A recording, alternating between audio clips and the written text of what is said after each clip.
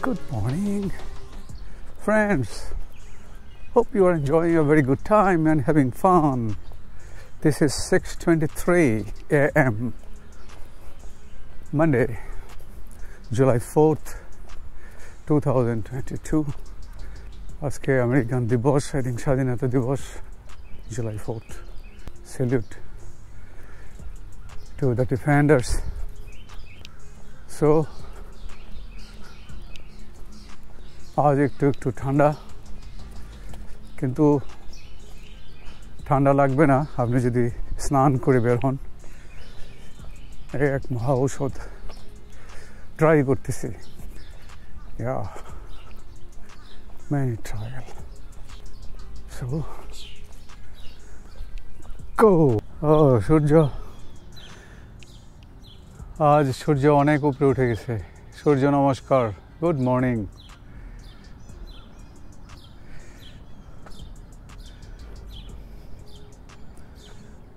পরিষ্কার আকাশ। Let's go.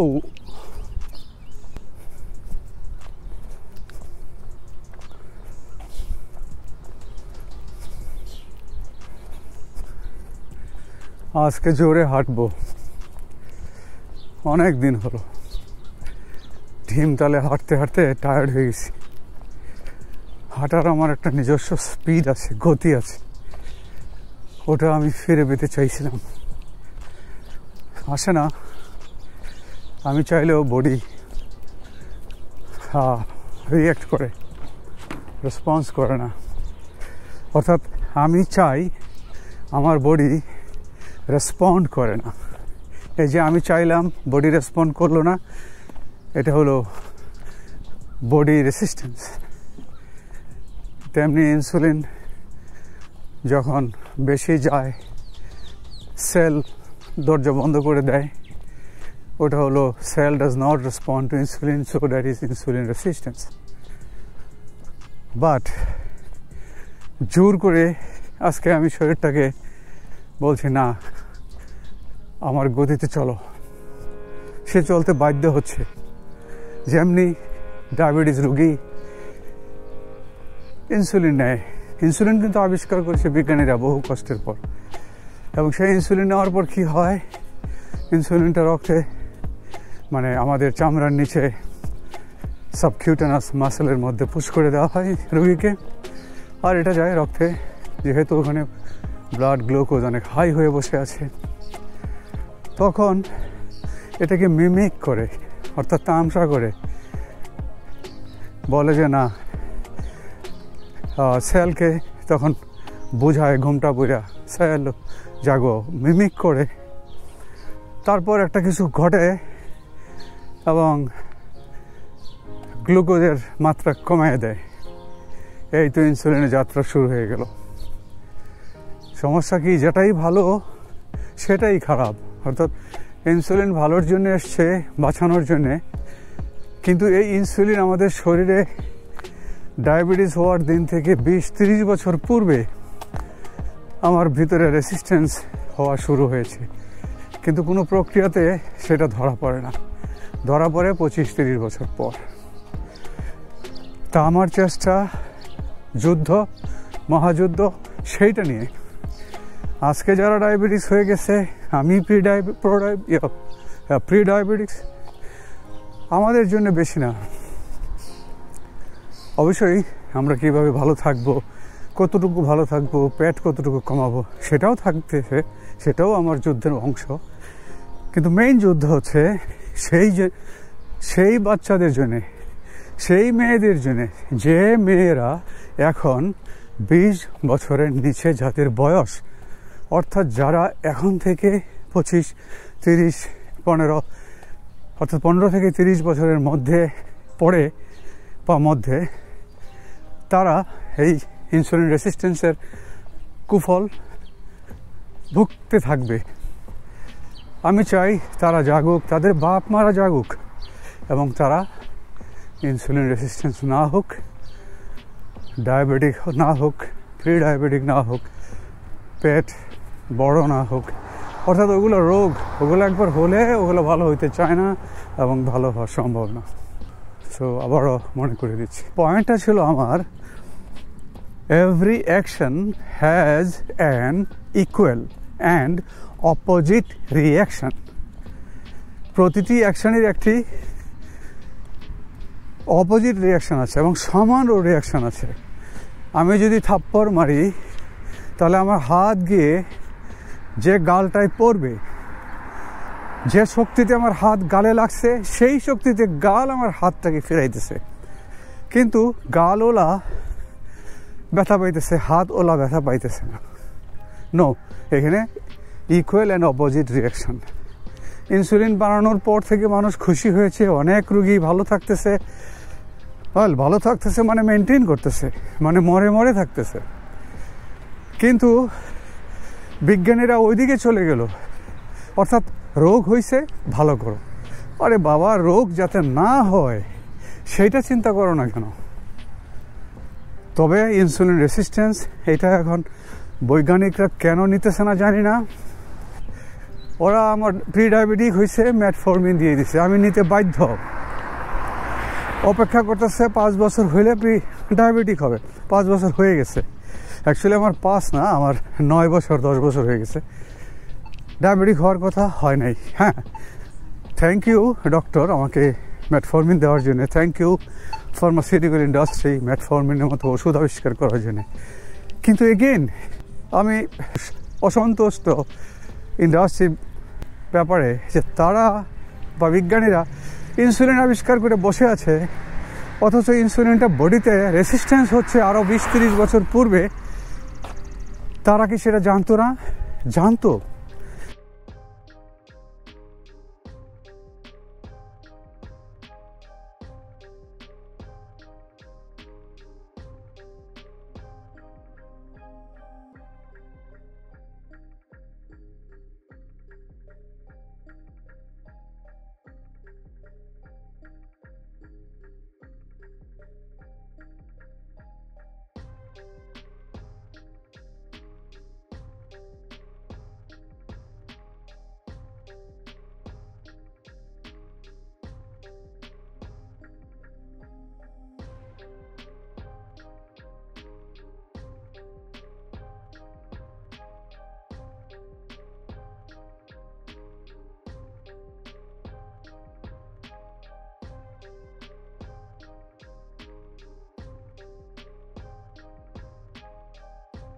যখনই সম্ভব হয় শুধু বলে রাখতেছি যে যাই ভালো তারই একটা খারাপ দিক আছে। ইনসুলিন ভালো দেওয়ার পর আমার ওয়াইফ বেঁচে আছে, টিকে আছে। আমার মা ইনসুলিন নেওয়ার পরেও টিকে থাকতে পারে নাই, কারণ তার আরও কমপ্লিকেশন ছিল। এই বেচারা ইনসুলিন একলা একটা পুশ করলে সব ভালো হয়ে যায় না। যাই হোক, তবু চেষ্টা করেছে। আমার এক বোন একদম জন্মগতভাবে ডায়াবেটিস ছিল, মরে গেছে। তো এইটা বংশগত রোগ না, প্লিজ আমাকে ভুল বুঝবেন না। আপনারা শুনেছেন ডায়াবেটিক বংশগত রোগ, ডায়াবেটিক কোশ্চেনেরা থাকে, লেখা আছে আপনার বংশে কি কারো ডায়াবেটিক ছিল, টিক করেন। এরকম 3টা টিক পড়লে বলে হুয়া আপনার ডায়াবেটিক হয়ে গেছে। নো নো নো, ট্রাস্ট করবেন না। ডায়াবেটিক কোনো বংশগত রোগ না, এটা আচরণগত রোগ, এটা ডায়েটারি রোগ। আমাদের যে খাবার খাই সেই খাবার অবিবেচকের মতো খাই এবং ঠিক মতো নিউট্রিশন নেই না, সেইটার রোগ। গন্তব্যে এসে গেছি 6:44। আজকে মিনিট আর কাউন্ট করতে পারছি না, মনে নাই, ক্যালকুলেটর নাই, বাসায় গিয়ে ক্যালকুলেট করবো। ওকে, মুভ ব্যাক। তো আগেই বলছি আজকে আমার নিজের যে স্পিড আছে, যে স্টাইল আছে, ওইটাই আমার লাইফস্টাইল, ওইটাই আমি হাঁটতে চাই। আমার স্থির বিশ্বাস, if I can get back my speed, my style, I can make it. Yes, you can make it. You can make it. We can make it. Yes, we can. Yes দর্শক শ্রোতা বন্ধুগণ, জোরে হাঁটলে মাথা আর স্পেস দিতে চায় না, মুখ বন্ধ করে রাখতে চায়। তা আমিও তাই মুখ বন্ধ করে রাখছি। So please bear with me. আজকে হাঁটাটা স্পিডে শেষ করব এবং আপনারাও করেন। জানতে চাইবো আপনারা হাঁটতেছেন, আপনারা কিভাবে হাঁটছেন, আপনাদের হাঁটার সুফল কি এখনো আসে নাই? প্লিজ আমাকে জানান, অধীর আগ্রহে থাকলাম। ধন্যবাদ। সূর্য একদম মুখের উপরে পড়তেছে, লাল আভা না, বাট এটা রক্তিম না, এটা সিলভার, রূপালি। অপূর্ব, অ্যামেজিং। ও ভাষা নাই, ভাষা নাই। তবে স্পিড আমার একটু কমে গেছে,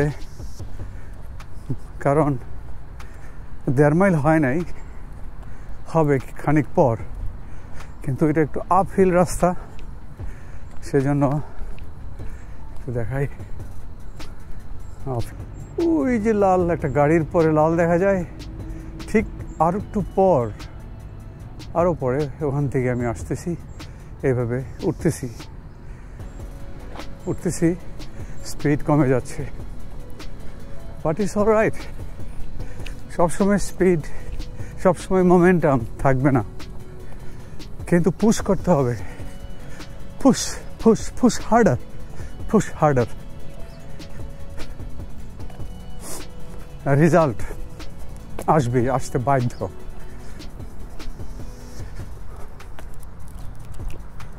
রেজাল্ট কেউ থামায় রাখতে পারবে না। আমাদের দরকার প্ল্যান করে অ্যাকশনে যাওয়া, কনসিস্টেন্টলি প্র্যাকটিস করা। Will get a result, but will have to wait for that. It could be 3 months, 8 months, or maybe 18 months.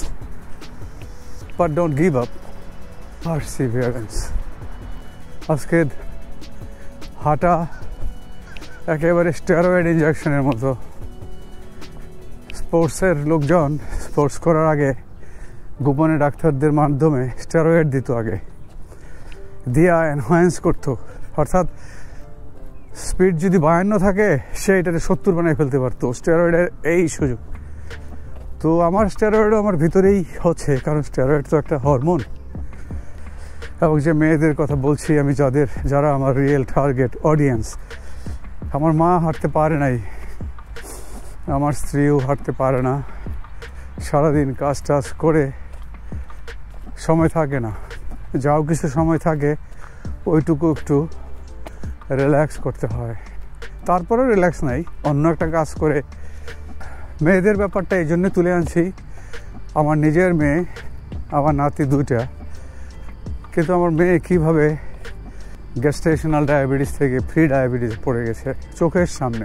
আমার এটা সহ্য হয় না, আমার কষ্ট হয়। আমি কেন আগে বুঝি নাই, এই জ্ঞানটুকু আমার কেন মেয়েটা বিয়ে দেওয়ার আগে হলো না? না, অনেক জ্ঞান হয় না রে ভাই, সব জ্ঞান অর্জন করা যায় না। But it's better late than never. আমার বিশ্বাস সে তার ডাক্তারের সাথে কথা বলে ভালো ম্যানেজ করতেছে। আমার বড় ছেলেও তাই, ছোটো ছেলে তো সেও প্রি ডায়াবেটিকে পড়ে গেছে। তারে বলতেছি, কিন্তু তারে আমি জাগাইতে পারতেছি না। জাগবে, সবাই নিজ গর্জেই জাগবে।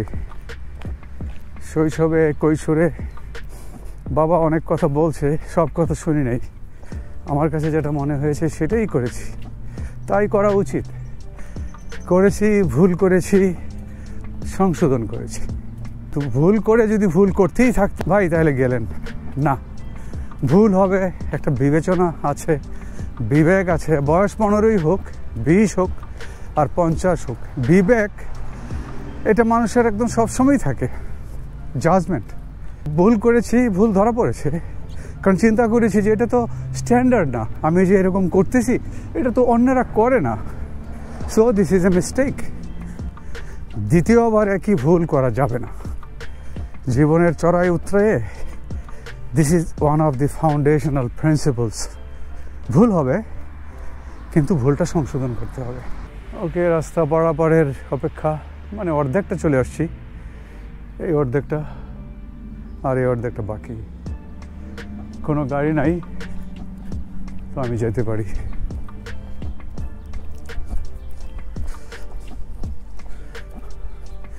আজকে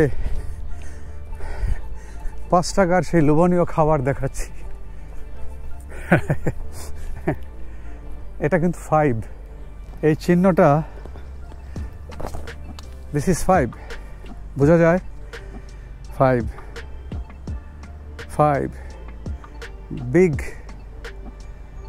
biggie bag, choose crispy chicken। মুখে রস এসে যায় আমার। সেদিন গল্পে বলতেছিলাম যে 5 টাকায় ম্যাকডোনাল্ডস, এটা ম্যাকডোনাল্ডস না, এটা ওয়াইনি, কিন্তু সবাই জাতি ভাই এক রসুন। 7:06 July 4th. Happy July 4th. This is part 4, protein foods, understanding insulin resistance. We are going to talk about protein, but I would like to touch base on the dietary guidelines for Americans to 2020 to 2025, prepared by US Department of Agriculture, USDA, and US Department of Health and Human Services. Summary of the guidelines are: follow a healthy dietary pattern at every life stage. Customize and enjoy nutrient-dense food and beverage choices to reflect personal preferences, cultural traditions, and budgetary conditions. Focus on meeting food group needs with nutrient-dense foods and beverages and stay within calorie limits. Limit added sugars, sodium, calories limit. So it's a healthy dietary pattern for every life. বাচ্চা থেকে শুরু করে বৃদ্ধ পর্যন্ত সবার জন্য healthy dietary pattern follow করার জন্য বলা হয়েছে এই গাইডলাইন্সে। এবং খাবারটাকে কাস্টমাইজ করতে বলছে যাতে নিউট্রিয়েন্ট ডেন্স ফুড হয়, অর্থাৎ খাবারের জন্য যথেষ্ট পুষ্টি থাকে, সেইভাবে একটা খাবার তৈরি করতে বলছে। এবং তৈরি করার সময় খেয়াল রাখতে হবে যে আমাদের নিজস্ব ব্যক্তিগত প্রেফারেন্স কি, কালচারাল ট্রেডিশন কি। আমি বাঙালি হলে একরকম, ব্রিটিশ হলে একরকম, নেপাল, ভুটান, চাইনিজ, যত কালচার আছে সব কালচার এবং কাস্টমস তারা নিজের কালচার এবং ট্রেডিশন ফলো করবে। যদিও এটা আমেরিকান গাইডলাইন্স বলা হচ্ছে। অ্যান্ড এটা যেন বাজেট হয়, অর্থাৎ এটা যেন কম দামে হয়, খুব বেশি দাম খরচ করা যাবে না। তারপরে ফোকাস করতে বলছে ফুড গ্রুপের। ফুড গ্রুপ বলতে এখানে ফুড গ্রুপ দিয়ে বুঝতে পারি কিনা,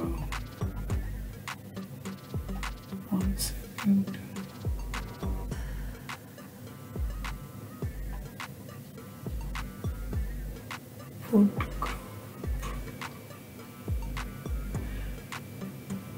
লাইক ভেজিটেবলস, এবং ভেজিটেবলসের মধ্যে অনেক রকম আছে, ডার্ক গ্রিন, রেড, অরেঞ্জ, বিন, স্টার্চি ভেজিটেবলস, আদার ভেজিটেবলস। সো ভেজিটেবলস একটা গ্রুপ, ফ্রুটস একটা গ্রুপ, ডেয়ারি প্রোটিন একটা গ্রুপ, গ্রেইন একটা গ্রুপ, এবং গ্রেইনের মধ্যে নাট, বাদাম এগুলাকে আনা হয়েছে। So mainly grain, protein, fruits, dairy, vegetables এইগুলোকেই group হিসেবে বলা হচ্ছে।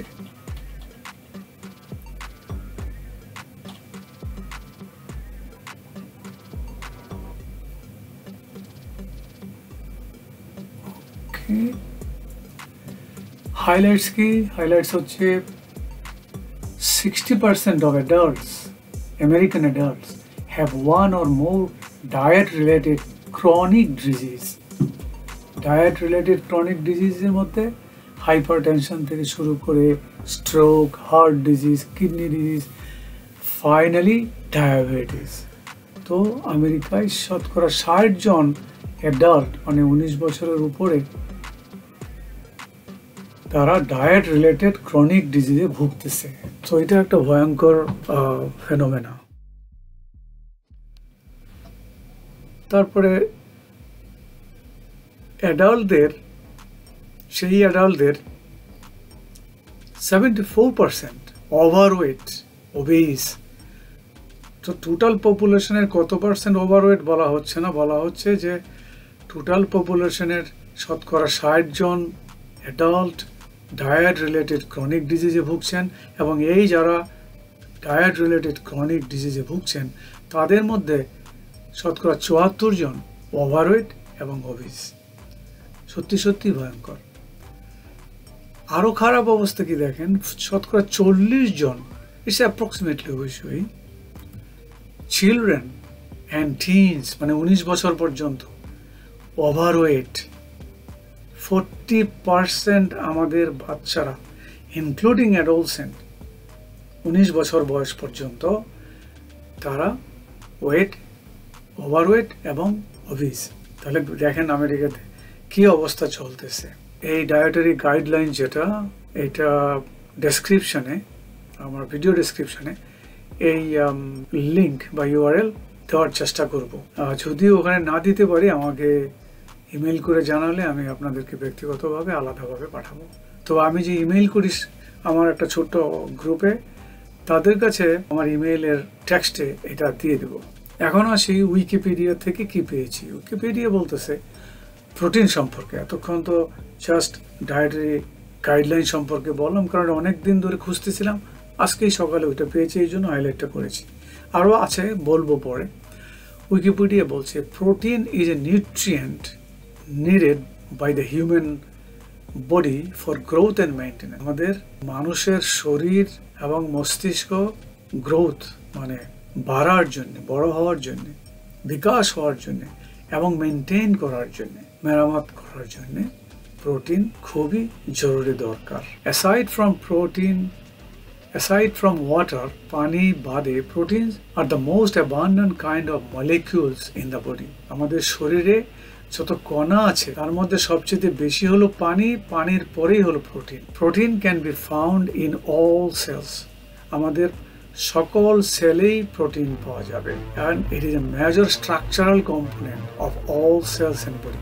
এটা মেজর স্ট্রাকচারাল, মানে একটা ঘর বানাইলে দেখবেন 4টা খুঁটি দিতে হয়, বেড়া দিতে হয়, চালা দিতে হয়, এটা হলো স্ট্রাকচার। তো খুঁটি, বেড়ার জন্যে ফ্রেম এবং চালের জন্য ফ্রেম। এইবার এই ফ্রেমগুলো হলো স্ট্রাকচারের উপরে টিন লাগিয়ে দেন, বেড়া হয়ে যাবে, টিন লাগিয়ে দেন, চালে ছাদ হয়ে যাবে।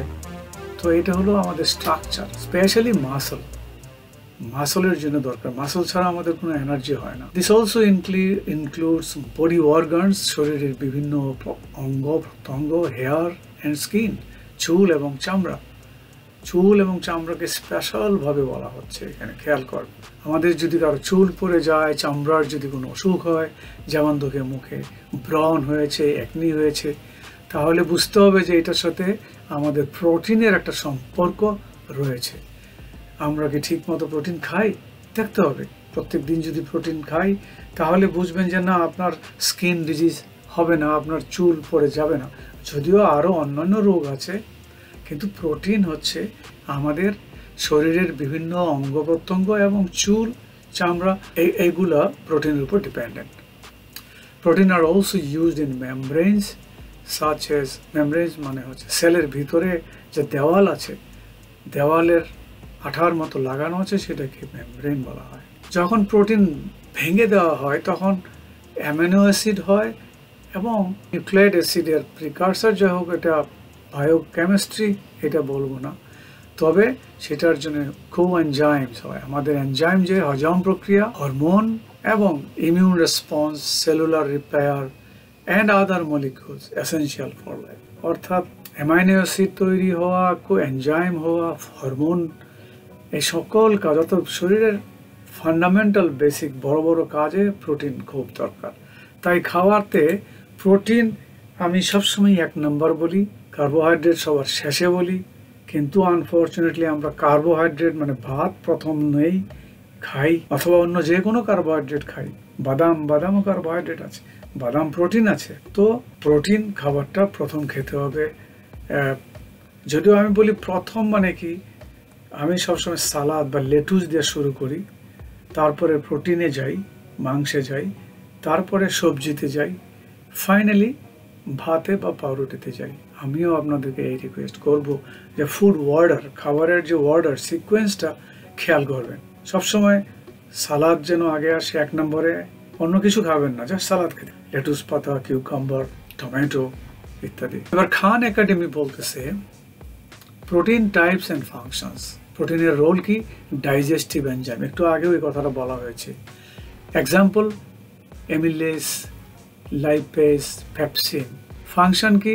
Break down nutrients in food into small pieces that can be readily absorb. তাহলে ডাইজেস্ট করার জন্য প্রোটিন দরকার আছে না, মানে প্রোটিনে ডাইজেস্ট করার মতো নিউট্রিয়েন্টস অ্যাবসর্ব করার মতো জিনিস আছে। একটা হলো তার প্রোটিনের রোল হলো ডাইজেস্টিভ এনজাইম, দ্বিতীয় রোল হলো ট্রান্সপোর্ট, মানে এটা গাড়ি, মোটরসাইকেল, এটা ক্যারি করে। কি ক্যারি করে? হিমোগ্লোবিন। হিমোগ্লোবিনটা কোথায় ক্যারি করে?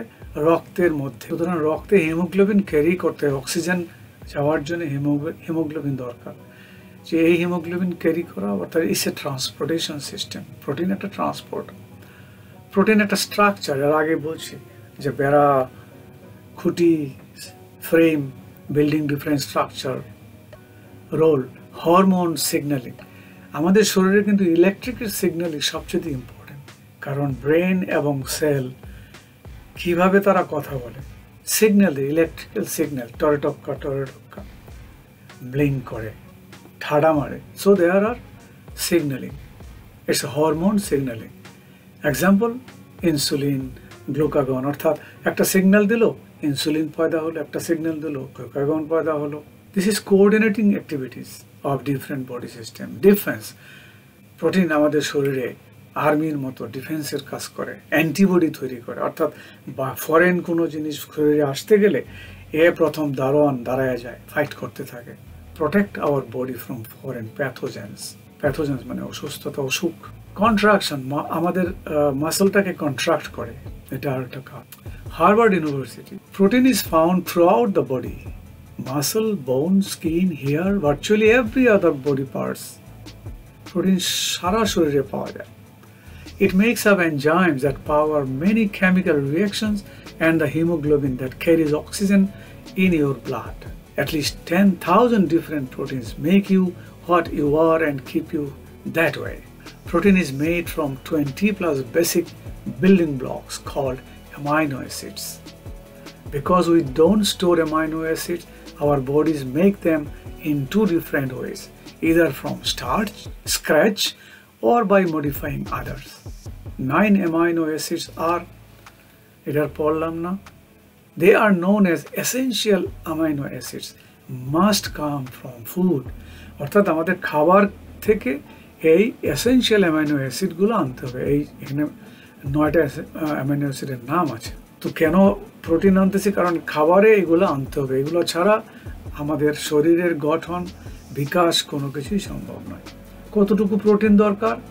National academy of medicine recommends that adults, প্রাপ্তবয়স্ক, 0.8 গ্রাম প্রোটিন প্রতি কিলোগ্রাম বডি ওয়েট। অর্থাৎ আমার শরীর যদি 1 কিলোগ্রাম ওজন হয়, তাহলে আমাকে 0.8 গ্রাম প্রোটিন খেতে হবে, অথবা 7 গ্রামের একটু উপরে প্রত্যেক 20 পাউন্ড বডি ওয়েটের জন্য। উদাহরণ হচ্ছে 140 পাউন্ডের একজন মানুষ যদি হয়, তাহলে তাকে 50 গ্রাম প্রোটিন খেতে হবে। 150 পাউন্ডকে 2.2 দিয়ে ভাগ দিলে যেটা হবে, সেটা আপনি কিলোগ্রাম হিসেবে বাংলাদেশে পাবেন। বলা হচ্ছে সকল খাবারের সকল ক্যালোরির 10 থেকে 35% ক্যালোরি আমাদের প্রোটিন থেকে নিতে হবে। আমাদের ক্যালোরি সাধারণত 1000 calorie, 1300 calorie, 1400 calorie, 1800 calorie, 2000 calorie। আপনার বডির সাইজ অনুসারে আপনার ক্যালোরি কত সেটা ক্যালকুলেট করে দেখবেন।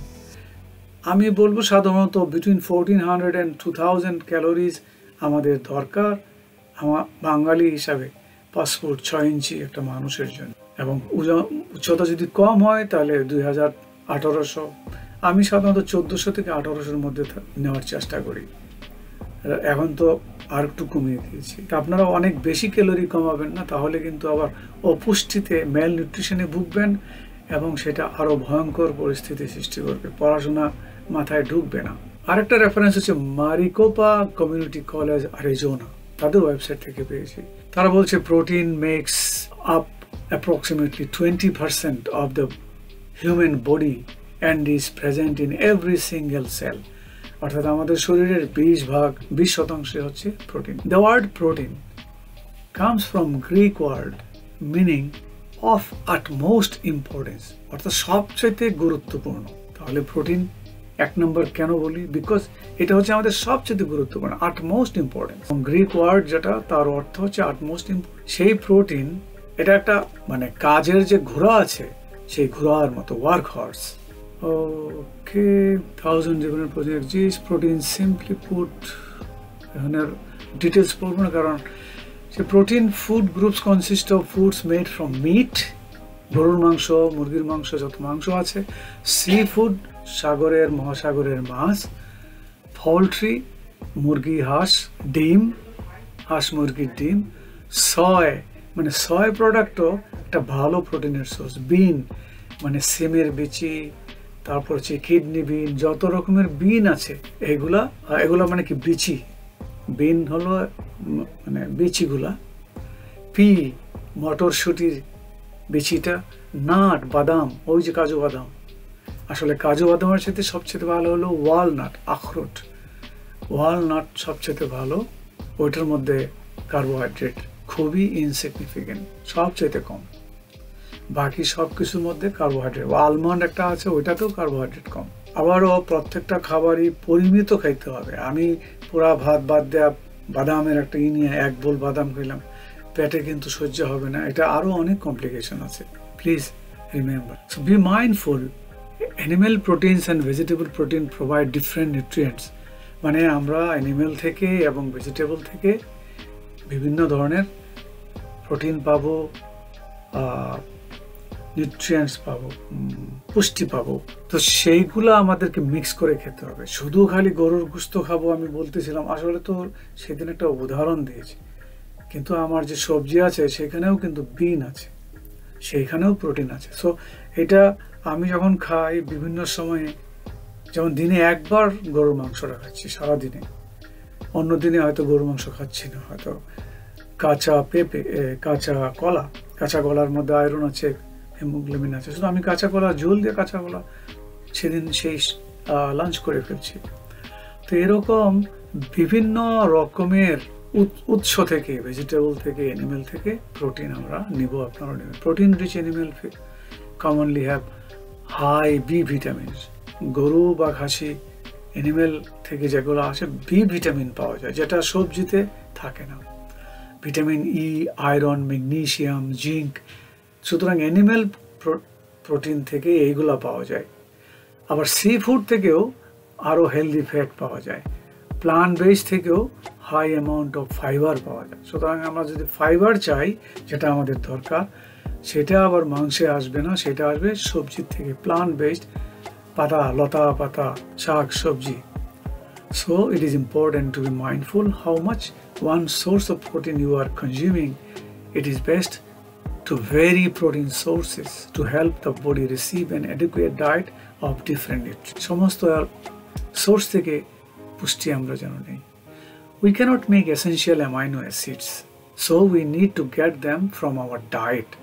অ্যামাইনো অ্যাসিড আমরা বডি তৈরি করে না, এটাকে ডায়েট থেকে নিতে হয়। When a food item contains all 9 amino acids, it is called complete protein. Some examples: meat, ওই যে গরুর মাংস, খাসির মাংস, মুরগির মাংস, কিনোয়া এক ধরনের গ্রেইন, এগস, ডিম, সয়াবিন। সো দেখেন মাংস এবং ডিম এগুলা সব দেশেই আছে, সহজ প্রাপ্য। সয়াবিনও আছে, বিন বলছি। সো কমপ্লিট প্রোটিন এখানে আছে। এগুলো যদি আমরা খাই, প্রোটিনের মোটামুটি আমাদের একটা কমপ্লিট সিলেবাস শেষ হয়ে যাবে।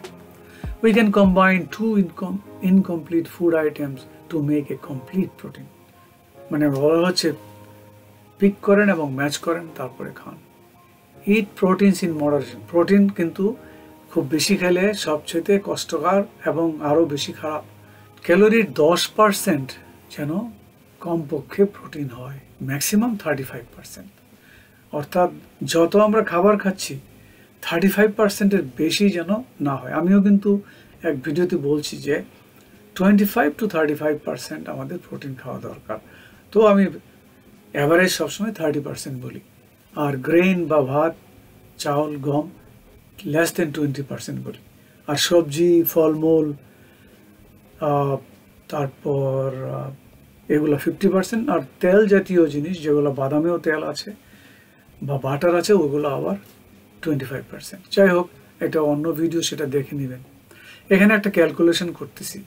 আমার ওজন যদি 150 পাউন্ড হয়, তাহলে 2.2 দিয়ে ভাগ দেব 150-কে, 68.18 কিলোগ্রাম আমার ওজন। এবং আমার ওজন 68.18 যদি হয়, তাহলে প্রোটিন 0.8 পার কিলোগ্রাম হলে ম্যাথ হলো 68 কিলোগ্রাম। অর্থাৎ এখানে হবে 68 টাইমস 0.8 ইকুয়াল টু 54.55। অর্থাৎ আমার 55 গ্রাম প্রোটিন প্রতিদিন খেতে হবে। আপনার ওজন যদি 150 হয় এবং আপনার উচ্চতা যদি 5.5 ফুট হয়, 5 ফুট মিনিমাম 5 ফুট 4 ইঞ্চি হয়, তাহলে আপনি 50-এর উপরে খাবেন। আর আপনার উচ্চতা যদি 5 ফুট 3 ইঞ্চি হয়, তাহলে এটা কিন্তু কমে যাবে। হাইট ভার্সেস ওয়েট, এটার সাথে একটা সম্পর্ক। কত উচ্চতা আপনি? 5 ফুট 3, 5 ফুট 6। তো আমি এই জন্য 5.5 ফুট কমন ধরে 150 পাউন্ড বা 68 কিলোগ্রাম ওজন, 55 গ্রাম প্রোটিন খেতে হচ্ছে। কিন্তু আপনার ওজন, আপনি হচ্ছেন 5 ফুট 2 ইঞ্চি, আপনার ওজন 70 কেজি। আপনি মনে করবেন না আমি আপনাকে 55 গ্রামস খেতে বলছি। আপনার ওজন বেশি, আপনার হাইট অনুসারে ওজন হওয়া উচিত 60। এটা হচ্ছে USDA এর সেই গাইডলাইন্স। এখন এটার সময় কি পাবো, তবু বলছি। Overweight and obesity, about 74% adults are overweight, 74% adults। আমার মনে হয় একবার আমি হাইলাইট করেছি প্রথম, আবার বলতেছি 40 থেকে 59 বছর বয়সের মধ্যে 43% এবং 60 এবং তার উপরে বয়সে 41% লোক অবেস। অর্থাৎ আমি যে বয়সের 60 থেকে উপরের যত আছে, আমরা 41% স্থূল ওভারওয়েট, আর 40 থেকে 59 পর্যন্ত 43% অবেস। মানে আমেরিকাতে এই ওবেসিটির মাত্রাটা খেয়াল করে। 40% বাচ্চা এবং অ্যাডোলসেন্ট, ওই যে 19 বছর পর্যন্ত ওভারওয়েট, এবং এটা dangerous. Cardiovascular disease, coronary artery, hypertension, high LDL মানে LDL cholesterol, stroke. High LDL কোনো রোগ না, বাট স্ট্রোক একটা রোগ, হাইপারটেনশন একটা রোগ, করোনারি আর্টারি 3টা রোগ। আমি LDL বলবো না রোগ। Heart disease, leading cause of death. আমেরিকাতে হার্ট ডিজিজ মানুষের মৃত্যুর প্রধান কারণ হয়ে দাঁড়াইছে। যদিও গত 30 বছর যাবৎ লিপিড করতেছে আমাকে ডিমের, মানে কি বলবো, ইয়ক, শুধু সাদাটা খাইতে বলছে। ডিমের কুসুম ফালাই দিছি, কত কুসুম ফালাইছি বলতে পারবো না। গরুর মাংস খাওয়া বন্ধ করে দিছি। তো না, those were wrong. 18.2 million adults have coronary artery disease, stroke, 5th leading cause of the stroke. তো স্ট্রোকের প্রধান কারণ আমাদের কার্বোহাইড্রেট খাওয়া, চিনি খাওয়া এবং লাইফস্টাইল কন্ট্রোলের মধ্যে না রাখা। হাইপারটেনশন, 45% adults hypertensive, কালোরা 54%, সাদারা 46% hypertension, 60% উপরে 75%, more adult age is 60 and older 75%, then adult age is 40 and 50, 55% have hyper, অর্থাৎ আমাদের বয়সে 60-এর উপরে বুড়ারা আমাদের 75% আমাদের হাইপারটেনশন, আর যারা 40 থেকে 60-59 তারা হাইপারটেনশন কম 55%। বুঝতে হবে আমরা বুড়া হলে আমাদের মানসিক অনেক প্রবলেম আছে, সেগুলো আমাদের খেয়াল রাখা দরকার। We should be active, we should be mobile. আমি বলছি হাঁটুন, 1 ঘন্টা হাঁটলে শরীরের যে ইলেকট্রিসিটি, শরীরের যে সিগন্যালিং পুরাটা চেঞ্জ হয়ে যায়, মানসিক অনেক প্রশান্তি এনে দেয়। ওকে, ডায়াবেটিস অলমোস্ট 11% আমেরিকানস, শতকরা 11 জন আমেরিকান ডায়াবেটিকে ভুগতেছে, মানে আইডেন্টিফাইড। আর ইনসুলিন রেসিস্টেন্সে কত পার্সেন্ট ভুগতেছে খেয়াল করেন, diabetic 6.5% and above, pre-diabetes 5.7% to 6.4%, less than 5.7% বলা হয় non-diabetic, wrong, 5.0 to 5.6% pre-diabetes। So pre-diabetes বা সম্পর্কে কোনো স্ট্যাটিস্টিক্স নাই, আমরা জানিই না, অর্থাৎ হেলথ ইন্ডাস্ট্রি তাদের নিয়ে খেয়াল করে না। এই প্রি ডায়াবেটিসে আপনারা যারা আছেন, আপনাদের বাচ্চারা যারা 15 থেকে 20, 20 থেকে 25 প্রি ডায়াবেটিসে যদি তাদের A1C কাউন্ট হয়, আপনারা সাবধান হবেন। ইভেন ডাক্তাররা বলবে এটা বাচ্চা, কিচ্ছু হবে না, কিন্তু বাবা মা হিসাবে আমি আপনাদেরকে বলছি প্লিজ না, আপনার বাচ্চাকে বোঝান যে এই ডায়াবেটিক হতে 20-25 বছর সময় লাগে, এবং একবার হলে ওখান থেকে নিস্তার। আমি আরো অনেকবার বলছি নিজের কথা, আজকেও সকালে যে ভিডিও করেছি হাঁটার সময় এখানেও আছে, হয়তো আজকে সেটা অ্যাড করব। অলমোস্ট 90% অ্যাডাল্ট ওভারওয়েট, অর্থাৎ যাদের ডায়াবেটিস আছে, ওই যে শতকরা 11 জন লোক যা ডায়াবেটিস, এই শতকরা 11 জনের মধ্যে 90% অর্থাৎ এই পুরাটাই ওভারওয়েট বা ওবেস। 2,10,000 চিলড্রেন বা অ্যাডাল্টস এন্ড ডায়াবেটিস আছে, ইনক্লুডিং 1,87,000 টাইপ 1 ডায়াবেটিস। 6 থেকে 9% প্রেগনেন্ট ওমেন ডেভেলপ গ্যাস্ট্রেশনাল। আমার মেয়ের যেটা হয়েছে, আপনিও আপনার মেয়েকে এখনই সামাল দিন, এখন থেকে 10 বছর পরে তাকে বিয়ে দেবেন, তখন যেন এরপরে বিয়ের পরে কয়েক বছরের মধ্যে বাচ্চা নিতে হয়, নিতেই হবে, তাহলে বাচ্চা মানুষ করবে কেমনে, তখন যেন ডায়াবেটিস না হয়। এইটা এখন এই 18 বছর থেকেই খেয়াল করেন, দেখবেন ওর হবে না, আপনার মতো আপনার মেয়েরা ডায়াবেটিস হবে না, ক্যান্সার। আশা করি আপনাদের এই ভিডিওটি ভালো লেগে থাকবে। আপনাদের কাছে যদি ভিডিওটি ভালো লেগে থাকে তাহলে থামস আপ বাটনে চাপ দিন, অন্যদের সাথে তা শেয়ার করুন, কমেন্ট দিন। যদি এখন পর্যন্ত সাবস্ক্রাইব না করে থাকেন তাহলে দয়া করে সাবস্ক্রাইব করুন।